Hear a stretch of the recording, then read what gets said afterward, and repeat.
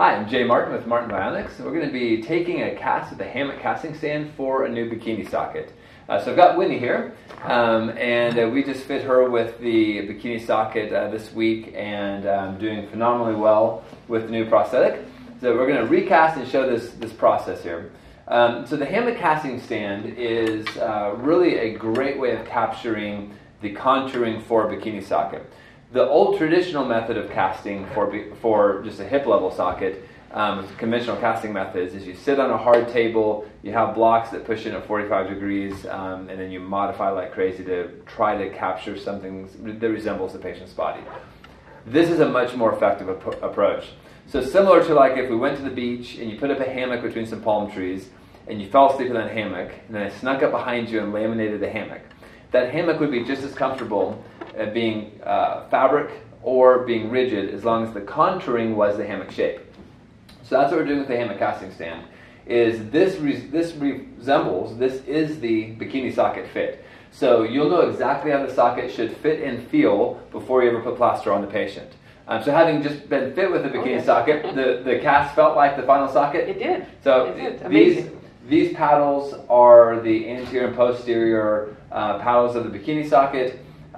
This just provides a stabilizing piece for our hammock to sit within. And then we're literally going to stretch a fabric hammock within this space. And that hammock shape is the shape of the bikini socket.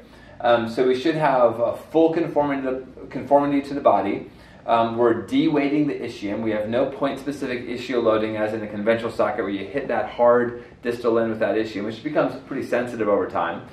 Here we're just capturing the hammock shape, so the fabric is conforming to match to the body. The mesh that we're using, this comes out of some work we did on the NASA program in making Iron Man-like exoskeleton suits for space and military applications. And this mesh has this diamond pattern, and those diamonds can flex.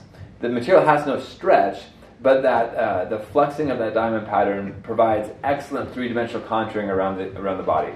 So we're going to put this material within the hammock casting stand, capture that hammock shape, and then that's going to provide our fit for the bikini socket. The first step that we're going to do with this is we're going to make the hammock casting stand match to Winnie's body shape. So we want these paddles, tops of these, to come up to typically about the belly button level. That's going to be different height for different people, but that's just a good starting point. The ASIS of the pelvis is really as high as you really need the bikini socket, because you're just really capturing the pelvic movement within. So it's fine to have these up a little higher. You want the patient at the end of the day to be able to bend over and tie their shoes and not have any massive impinging. So that's a good starting point with this. You want this to be parallel, moved over towards the center line of the body, and then just have the right AP compression. So you don't need a lot of AP compression. Just a little bit is fine. Just enough to give some conformity, some capture. You don't want to squeeze too tight and actually push them back out of the socket. And you don't want to be too loose to where you're just not getting good anatomical capture. So just moderate capture there is fine. The angle of this can be adjusted, and just depending on the body shape, usually these are pretty parallel together. And the fabric within is going to have a slightly different shape than the paddles that will themselves. So this really becomes your palm trees, and then your fabric hammock is going to sit with it. So all of the adjustments on this can be made simply with a little Allen wrench, and you can slide everything in any direction you need to. So that should be pretty easy. Let's go ahead and have you step into this. This is already positioned to probably a pretty good height for you. So the hammock casting stand sits on the parallel bars. So if you need it higher or lower, just simply move the parallel bars up or down. So we have, looks like a pretty decent capture. This comes up to a good height. And then right now she's sitting on the bottom plate. We'll put the hammock in and actually lift her off of that bottom plate. So let's go ahead and play with the hammock itself right now. So you can step back out. I may loosen these up just a little bit and give you a little bit more space. That may have been just a little bit snug on you. So quick and easy adjustments with the Allen wrenches. All right, so now we're going to put the fabric hammock in. I just got an oversized piece of fabric. We'll end up cutting off the extra. And the fabric can Velcro to the paddles. I'm going to position this in here as a good starting point. It's getting probably pretty close. Okay. this one up over the lateral side. All right. Well, let's have you go ahead and stand back into this. Let me make sure the mesh doesn't get pushed too far over. Lift up just a little bit for me. Slide that back over. There we go. Back down. Okay, perfect. All right, so now we have that fabric mesh all the way underneath her. Now, she's still sitting down here a little bit. Actually, there we go. So we need to tighten this up some. So the way I'm going to do that, you can actually stay right there. Okay. I'm just going to tug on this. Lift up just a little bit. Pull that a little bit tighter. Back down. Velcro's back in place. Simple as that. So that lifts you up a little bit. Maybe pull a little bit more from the back. Back down. Okay. Good. So it looks like we're suspending you a little bit better. I'm going to pull this back over. Lift up. Grab the mesh. Pull it back over and then back in. All right. There we go. So that mesh can get pushed over sometimes. So you want to make sure it goes all the way underneath. Now on the medial side of the socket, this is the medial aspect of the socket here, lateral side over here. If you want to provide a little bit of cupping, kind of down underneath the ischium. Now you don't really need real aggressive ischial containment. Nothing needs to jab up in there. But if you want to just have a little bit of cupping, simply take the medial aspect of the mesh, pull it a little bit tighter, and the mesh itself will curl up a little bit there on the medial side. So let's do that. I'm going to come over to this corner, and I'm just going to give this a little bit of a tug right there. Velcro it back down. Do the same on this one. Up just a little bit, and Velcro it back down. Okay, so we've given a little bit more capture. You can see we're off. I can see light underneath. So you're literally suspended in the hammock at this point.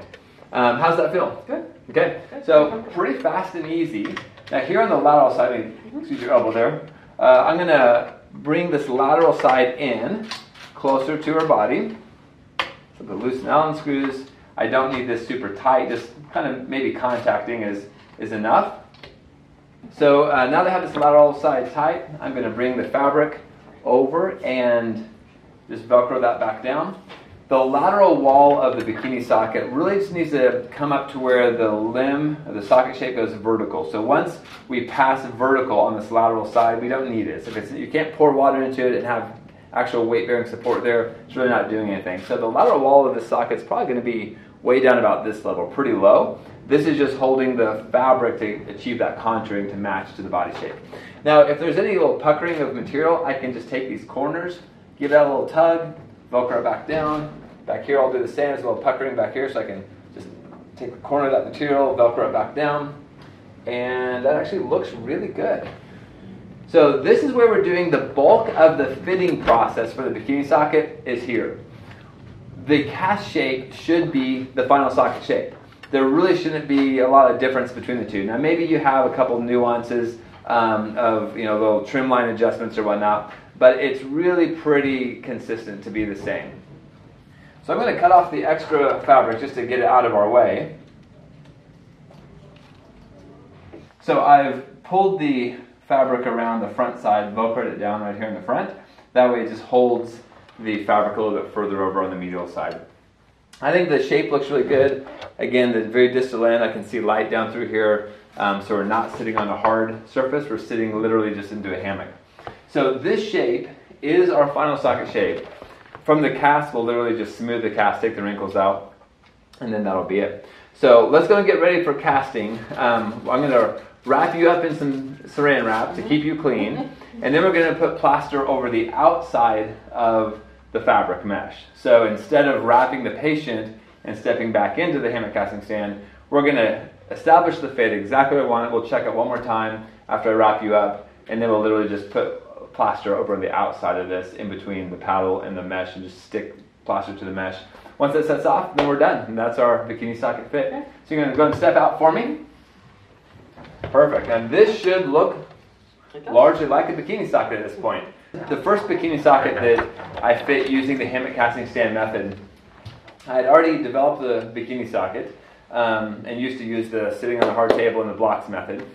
And was working on the NASA program at the time, and there was a patient I was working with who had a very sensitive ischium. He just couldn't take pressure there at all. And made a great fitting bikini socket for him, but it was still getting a little bit of pressure there under the tuberosity. And so I had this idea, so working on the NASA program, had this mesh material with me at the time, and said, what if I took that bikini socket and I put a fabric hammock within his existing bikini socket. And so I put a little Velcro on the top of the anterior and posterior wings and stuck the mesh in just exactly the way we've done here. And two fascinating things happened.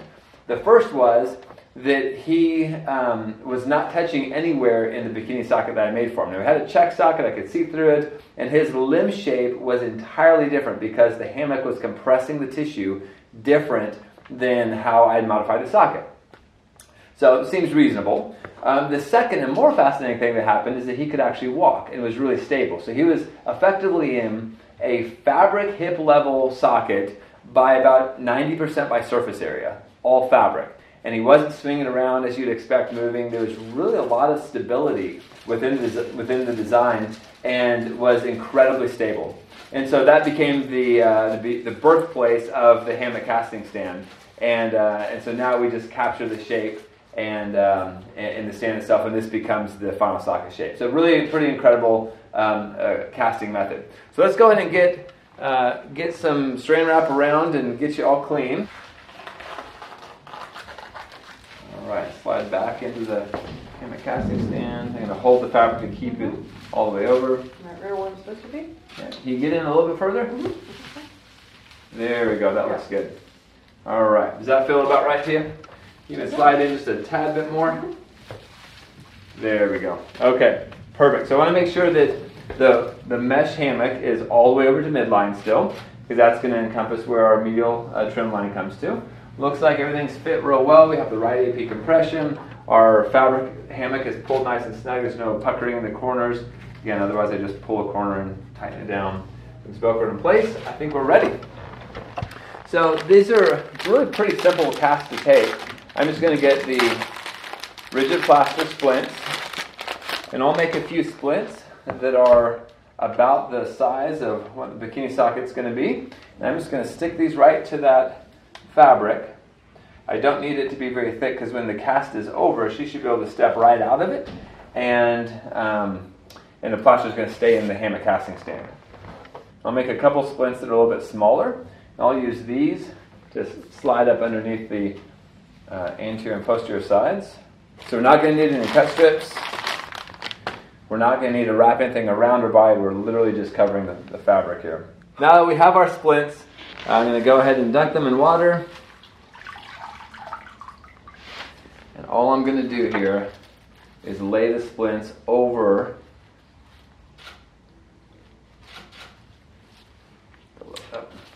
the fabric and stick it down. So it should stick pretty well to this fabric. Just get it kind of worked in a little bit. As long as we cover the entire surface area of the fabric, we should be in good shape.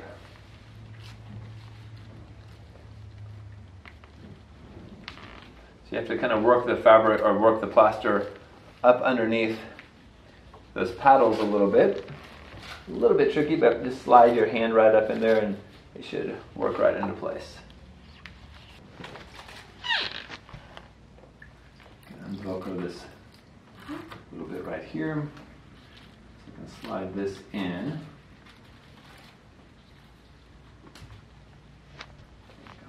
I can just work this all the way up to the top. The pressure from that paddle is going to hold that in place. I'll do a little bit more down this corner. There we go. And all I'm doing is covering up my fabric socket, making the hammock rigid. Again, like if I snuck up behind you and laminated your hammock on the beach. Just making it, solidifying the shape that we know is contoured perfectly to the body. See one little spot right in this corner. We could use a little bit more. Just stick this right back under the paddle. As long as it sticks to the fabric, then it's to the right shape.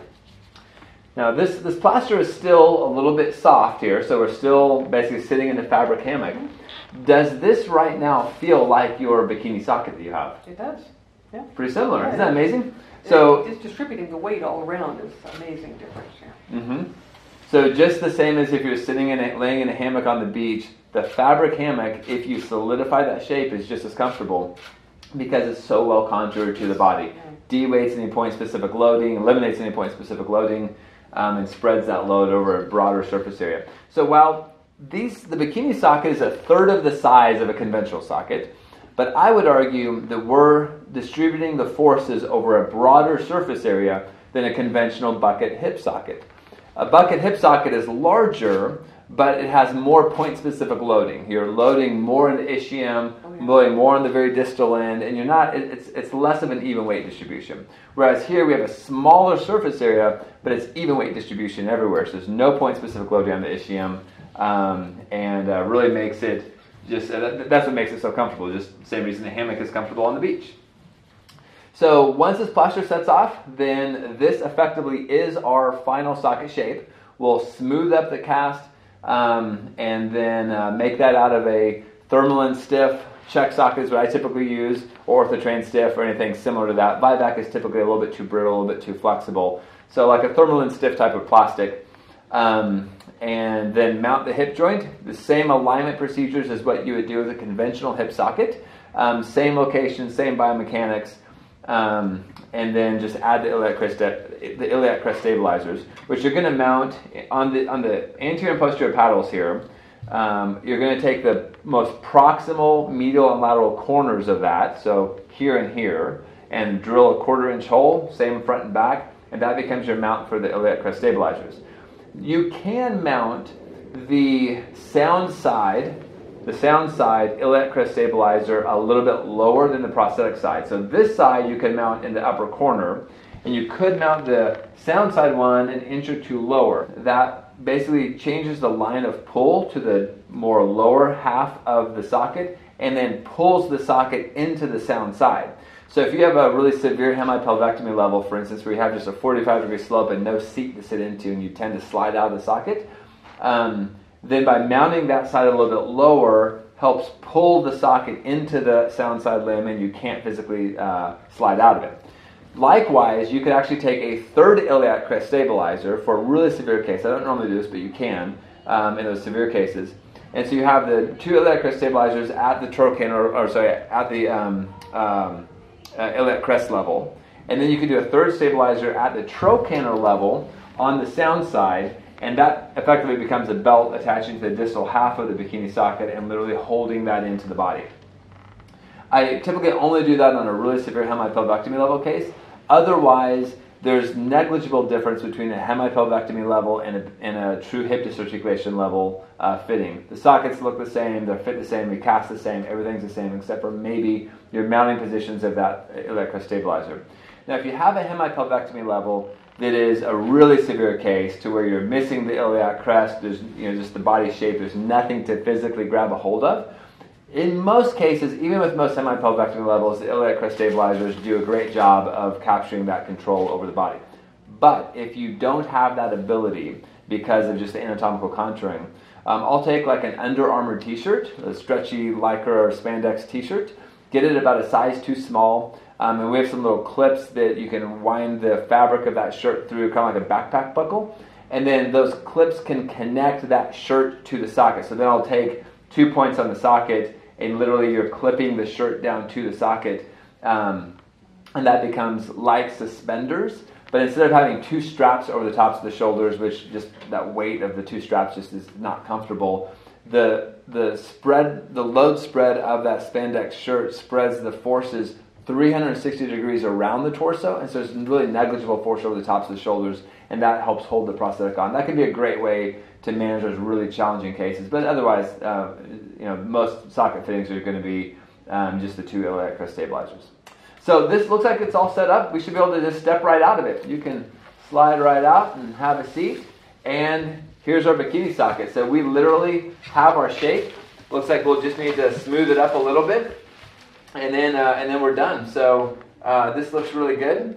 I'm going to, when we pour this up, I'll tape up just the stand itself, leaving the cast in the stand. We'll tape up the stand, pour plaster in with our pipe so we know what vertical is. the bikini socket shape, it kind of slants over to a side. So midline is here, but most of the socket is over on this side, of course. So you can get disoriented when you're gunking it onto the hip plate. So draw some alignment lines, know what vertical is, know what horizontal is, put your pipe down the middle so you have an orientation. Pull this out of a thermal and stiff check socket, trim out to the trim lines that you have. You can draw trim lines inside of here if you need.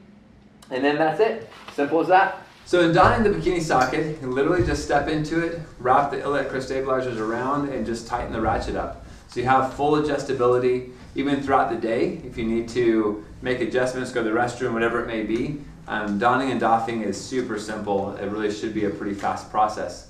And you have full control over the fit. So every time you put it on, you can adjust that ratchet just to the right tightness so that it really feels the right comfort level for you. Nice and fast. Not too bad. That's great. This is your first day to even put it on. I know.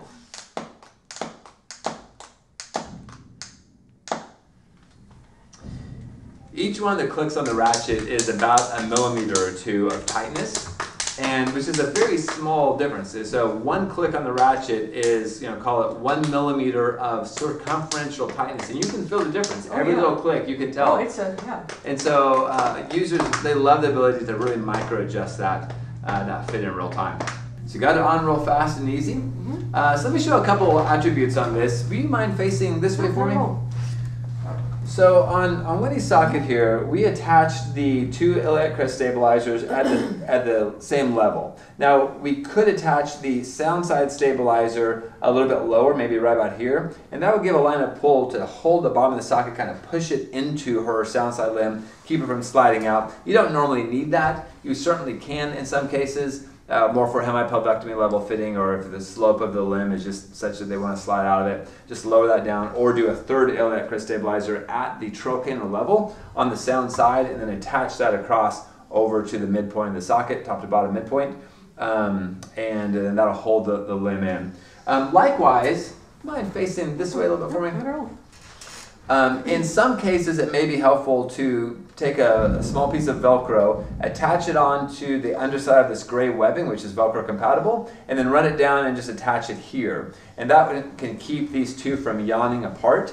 Depends on body contouring. You don't normally need to do that necessarily, but if the body shaping, here we have some really good capture over the iliac crest. If the body shape is such that you just can't get that same level of capture and these want to yawn apart a little bit, just add a little strap between here and that should be fine. And if you don't mind facing this wall here, let me show the back side of the socket. These are just attached with 1 anchor point, and that works well. Sometimes I'll actually attach the cross connector, this gray strap, with 2 anchor points on both of those. And what that does is it keeps the iliac crest stabilizers, these blue pads, it keeps them and holds the orientation for them. So when you don and doff, they don't just kind of sink down. They really hold that position. It makes it a little bit simpler to grab a hold of that strap when you pull it around for donning. It doesn't necessarily matter. It's not a right or wrong, but I do like to do that sometimes. So 2 anchor points here, 2 anchor points here. This strap comes with multi-holes in the fitting process, and just extend it a little bit more, have the 2 holes before you cut it to the right size. The contouring, we want to keep this top as close to the midline as possible. This is as it was in the cast. Contouring here on the lateral side is pretty low, so we don't need to come up and encapsulate real high. We can actually keep that really low. And you can turn back and face me if you want. The hip joint alignment is just the same as it would be with a conventional socket. No real difference there. I like to keep the socket as, actually if you'll face this way one more time, I like to keep the socket as absolutely small and streamlined as possible, kind of like a race car. Get rid of every ounce of weight that you can. This socket is probably 1/3 or less of the weight of a conventional level hip socket. And the adjustability, these iliac crest stabilizers, you can fold them up and stick them in your pocket. They're so conforming. And so you just get rid of all of the structure and the mass of a conventional socket, and it just conforms and matches to the body. Think of everything else in our world that we match a device to the dynamic human body. Backpacks, shoes, our clothes, car seats. Everything is designed to conform and match to the body. Self-adjustability, like in a backpack, in a shoe, is really key.